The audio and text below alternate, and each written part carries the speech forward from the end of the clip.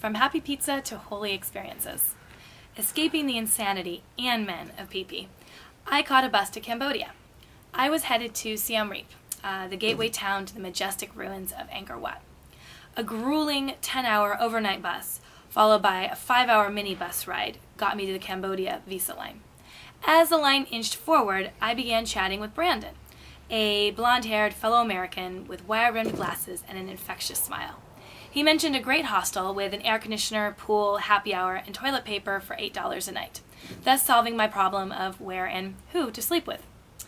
With visas in hand, we caught yet another bus.